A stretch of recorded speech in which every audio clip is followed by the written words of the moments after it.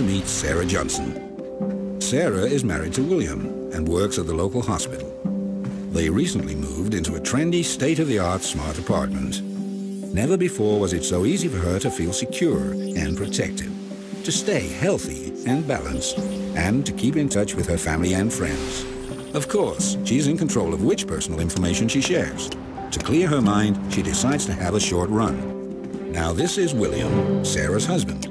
In contrast with Sarah, William prefers to spend his leisure time on more passive pursuits. He likes to relax with his 3D entertainment system.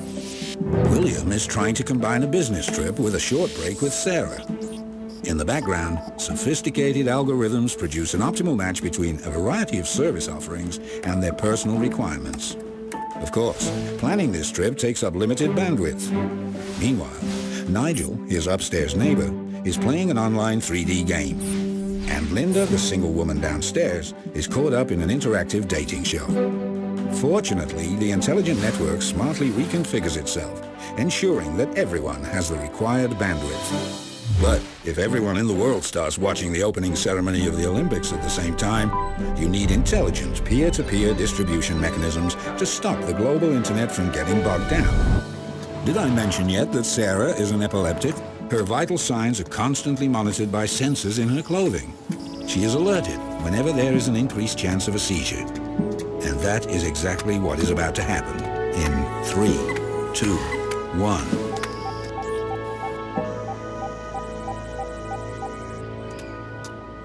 All Sarah's relevant data are sent to a control room. Here, the data are interpreted and evaluated by Dr. Mitchell. Dr. Mitchell decides to alert William, who, of course, is registered as one of Sarah's caretakers. While William is rushing on his way over, the control room informs him of Sarah's status and the exact coordinates of his wife's location. How are you doing? I'm fine. You're here. Whoa! What's that?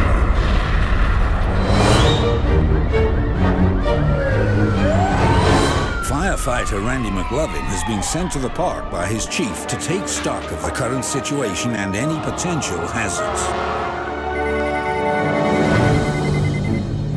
Hi, Randy. How are you doing? Not too bad. I discovered during a safety check last month that several sections of the roof aren't covered with fire-resistant material. Could you check this and give me a status update? Then I'll possibly send a specialist team your way. All right, Stephen, I will. Meanwhile, the city is still in panic, and the network is down. Please hang up and try your call again. However, the different emergency services in the disaster area are quickly building up a large, secure network. The network connects the services on location both with each other and with the control center. Communication technology has become a critical factor in many sectors of our economy and society. To a large extent, what you have just seen is still in the future. The gap between what is technologically feasible and what is required needs to be bridged through concerted efforts. The world of tomorrow doesn't create itself. Our work is still in progress. The Ambient Life.